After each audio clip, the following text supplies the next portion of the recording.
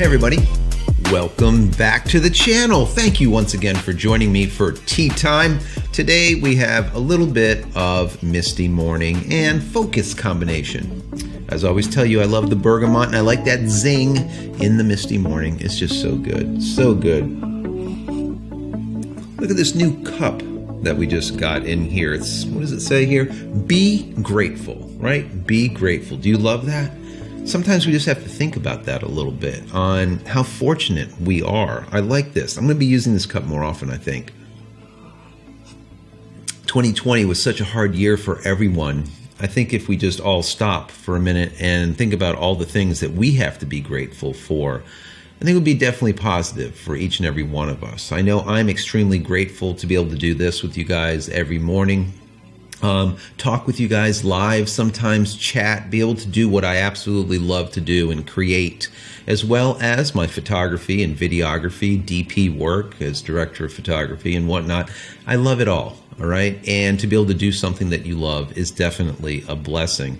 We just have to think about all the things that we are fortunate for having in our lives, maybe our families, right? Family is always fantastic. Some people don't have family, right? Maybe a good job, maybe you have kids, whatever it is, but there's a lot of things to be grateful for. So anyways, think about that a little bit. Today, we're going to be talking about Nikon and Nikon finding rainbows and unicorns, guys. Rainbows and unicorns in 2020 for Nikon when it comes to camera sales. This is amazing news. Amazing. Absolutely amazing. But before I get into it, I want to say that if you haven't went over to JCristina.com/ebook, why the hell not? Go grab my ebook. It is free. Free is the best price, right? Go get it. JCristina.com/ebook. 10 tips at making tack sharp images. There's something there for everyone. Doesn't matter if you're an amateur, a pro-am, a professional. Go grab it. Once again, it's free. JCristina.com/ebook. So back into the rainbows and unicorns. Something really big happened, and it is, of course, Nikon coming into that spot or that position of sales that is just, no one would have thought this. I know I wouldn't have thunk it, especially over the 2020 period of time when there was so much negativity out there for Nikon. Nikon's doing this. Are they going out of business? What the hell's going on with them? Why are they doing this? Are they going to be able to put out another D850 and just crush it? Or are they going to put out a D750 that had just countless recalls, if you remember? So they did it. They did well. And a camera retailer out of Japan, very similar to BCN. You know, I always do BCN awards, BCN rankings and whatnot to see where the industry is moving when it comes to camera sales. Well, a retailer, their name is Map Camera. They are another one of these. They're out of Japan. So remember, take all this with a grain of salt because these are Japanese figures out of Japan and not worldwide. But over the course of many, many years, we have found that worldwide numbers are very close, associated to Japanese numbers, what are sold in Japan. So are they going to be exact? No, they're not, but still it gives us a view, all right, a top-down view a little bit of what's going on when it comes to sales, and I think that's awesome because that is what this channel is all about, getting a little bit of data and then talking about it a little bit and discussing what you think. Do you think that they're moving forward? Do you think they're going backwards? And this provides a little bit of food for thought. Now, the number one camera, let me start out with that, in new camera sales for 2020, the end of 2020, that's December 2020, is the Canon EOS R5. When I heard that, guys, I'm like, how in the hell is that even a thing? The Canon EOS R5 had so many overheating issues and people just were man, it was rough. All right, Canon had it rough. They introduced that camera, which was definitely groundbreaking. 8K, it did all of this stuff. It was like everything stuffed into one camera. And before they released it, I said, what? It's not possible unless they somehow vent this camera. They need induction, they need to have cool air coming in, and they need to have exhaust to have that heat going out. If not, the damn thing is going to overheat. And what happened? This isn't rocket science. I knew this because I shoot the Canon C series, which is their cinema line that has a big fan in it to cool down the sensor. So we know that this is absolutely the case, and sometimes you feel some heat coming out of that thing. So that was great for Canon as they pulled in number 1. But what's more impressive here to me is that the number 2, the second place in camera sales for 2020, December, went to Nikon for their Z7 Mark II. That is massive, guys. That is unbelievable. That's fantastic for Nikon. They come in number 2. Usually Sony's always in there and Nikon's down here somewhere, right? They pulled it out, guys. Number 2. And then in the third position, we have the Fujifilm X-S10, which is an amazing camera, right? Hands down, that is a ton of product in a small package for a small price for what you're getting. But now keep in mind, Canon's R5 came out right around July, I think. So they only had 6 months of numbers, and they pulled in that first position with the EOS R5. But only having that period of time was one thing, but they also had problems when it came to quantities. Why? Because there was back orders, and they just could not make these things fast enough because they had a supply chain problem, right? It was in short supply, and they still were able to pull those numbers to come out number 1 in camera sales. That is amazing, and I'll get into that towards the end of this video. Now, as far as Nikon goes, this really helps them out a lot. It gives, I think, a lot of the Nikon fans out there and people that just use Nikon, it might not be, let's call them fanboys, a sense of, I'm okay. We're going to be all right. Nikon's not going to be selling out anytime soon, all right? And that is really, really good. And seeing that it is actually one of their mirrorless cameras and not a DSLR is definitely helpful, because in the past we've seen like the number 1 camera sold by Nikon was like a DSLR, right? So they're up there now, and thank God they are, especially once again for all of the Nikon fans out there. Z7 Mark II pulls it out once again with second place. Now bear in mind also, the Nikon Z7 Mark II was released December 11th, I believe. So there was not a lot of time for them to make any type of sales, but they did. The sales obviously were crushing it, okay? Absolutely crushing it. But what they did really well is there was an abundance of cameras available, so that if you wanted a Nikon Z7 Mark II, you could just simply walk into the retailer and make that purchase. You didn't have to go into like a pre-order list or a reservations list or something like that to be able to get that camera. Walk in, throw down your money, and walk out with a Nikon Z7 Mark II. That is awesome. And I wish that other camera manufacturers would do the exact same thing. I wish Sony would do it with their PS5, right? They introduced the PS5, and during the entire holidays, you couldn't find the damn thing. And if you did find it, you found it on eBay for $6,000. So not great at all. Now, in November, which I find also interesting, is that Fujifilm's, that X-S10, which I said was an amazing camera, which it absolutely is. It is popular, it is high performing, and the price is just simply right, okay? It fell 2 slots to the third position, but it was in number 1. It was the number 1 selling camera for November 2020. So that gives also some pause to Sony. Where in the hell are you, right? What is going on, Sony? Well, if we look at all of the numbers, we can see that Sony is there, and let's take a look at where they are. So in the number 1 position, as we've said, is the Canon EOS R5. Number 2, we have the Nikon Z7 Mark II. In number 3, we have the Fujifilm X-S10. In number 4, there it is, Sony A7S III. That is the brand new A7, which they're doing a really good job with. They're selling the hell out of it. But remember, it is a 12 megapixel camera in 2020. And some people liked that and some people didn't. It was a mixed bag, all right? Bear in mind, that camera is not about resolution. It's more about low light.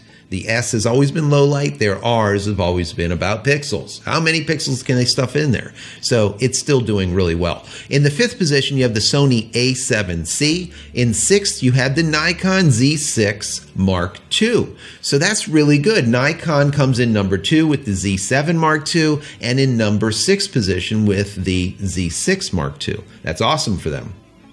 We also have Canon coming in 7th with the EOS R6. That's also nice because that is one of the newer cameras, just like the R5. So we have the R5 in the 1st position and the R6 in the 7th position.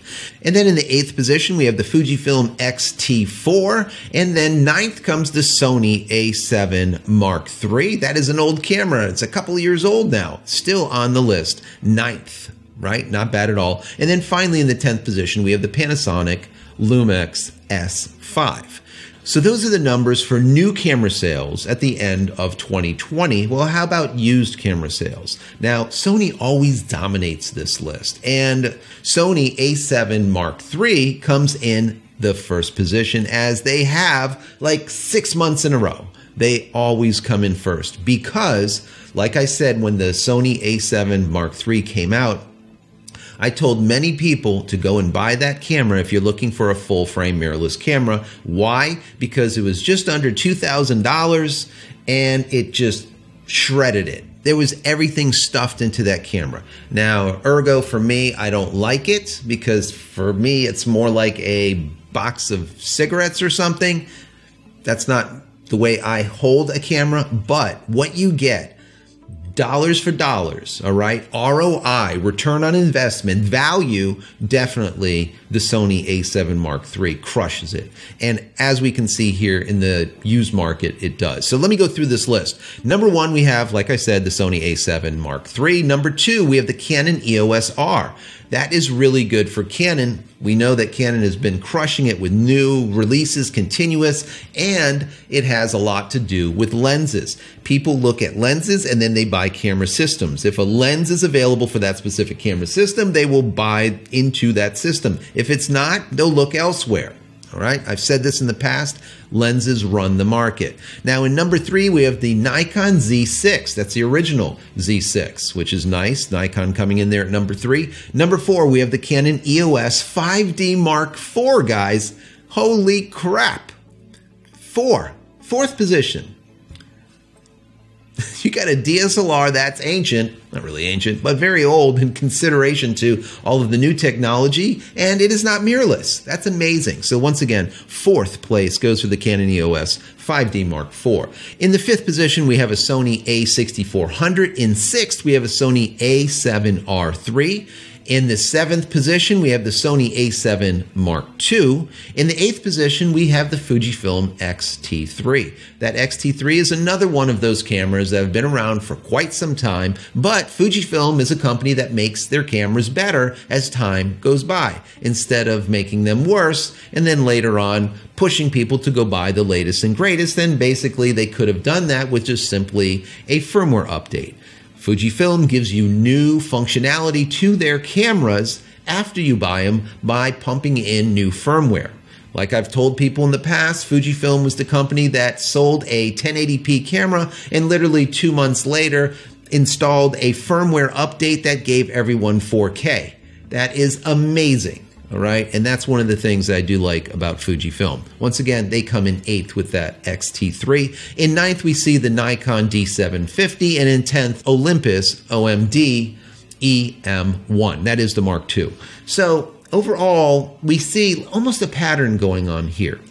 The companies are doing well, and all 3 of them, let's say, are doing quite well. We have Canon on top, as they've been for many, many, many years. We have Nikon and we have Sony, and Fujifilm always comes in 4th, let's say, and then we have Panasonic and the rest. But what we do see is Nikon has bumped up to that 2nd position when it comes to new camera sales for 2020 December. That is so, so good. Once again, rainbows and unicorns for these guys. That is awesome.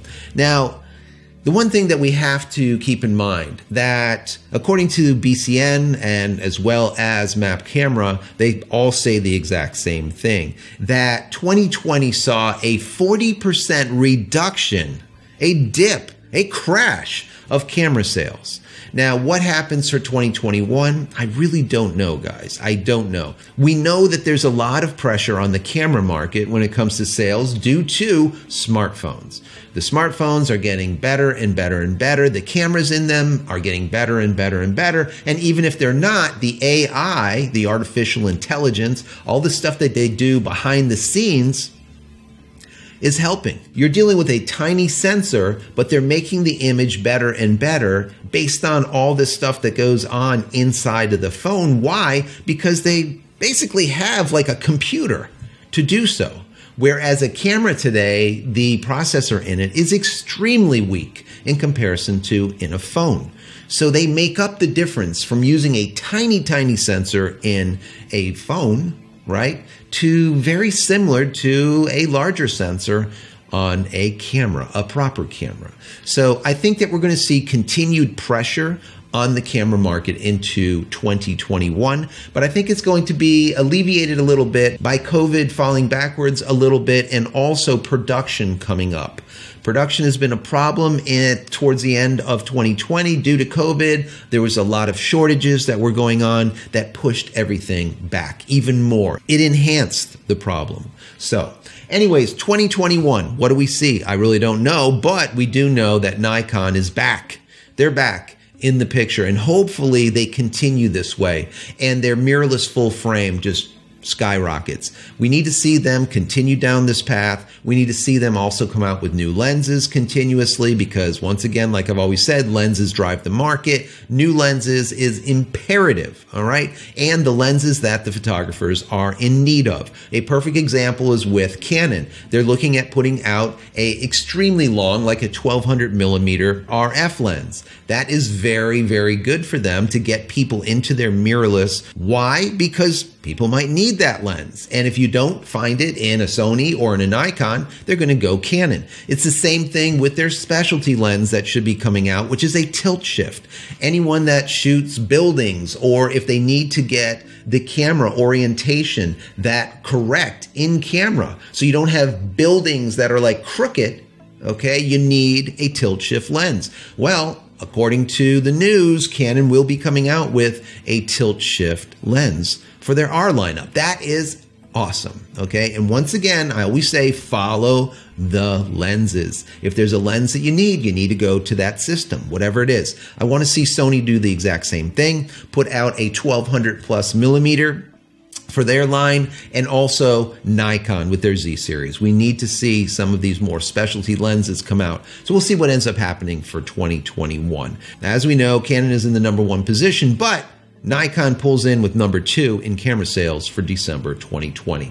So anyways, guys, I want to hear from you. I want to know what you think about all of these numbers, okay? Do you think that Nikon is finally getting it together and it is going to be all rainbows and unicorns for them, or not? I want to hear from you. I want to know what your thoughts are. No fanboy stuff on this channel, just simply facts and then discussion, all right? No one is right, okay? Or we're all right. Either which way, it's just simply a discussion. So, what do you think? In the comment area below this video, put those comments. Let me know what you think. Let's have this discussion. And also, if you're not subscribed yet, please subscribe to the channel. If you like it even in the least, anything that you see, we have about 450 videos here.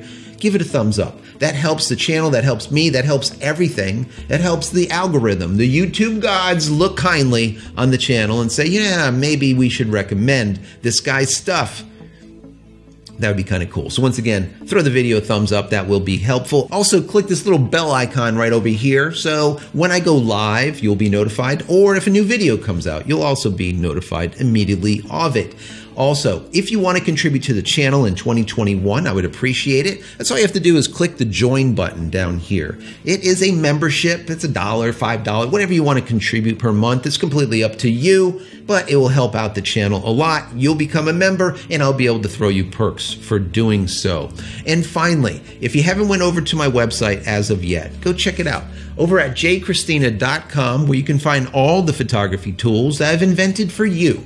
and me over the years, and hopefully there's something there that you might like. And if there is, please pick it up and support me and my family. That would be awesome. Also, if you're a subscriber, use promo code YT20 at checkout. Once again, YT20 at checkout, and you're going to get 20% off everything that's in your shopping cart. Not one thing, everything in your shopping cart. So that's it, guys. I'm out of here for yet another vlog. Many blessings to you and your family. Stay safe and stay healthy.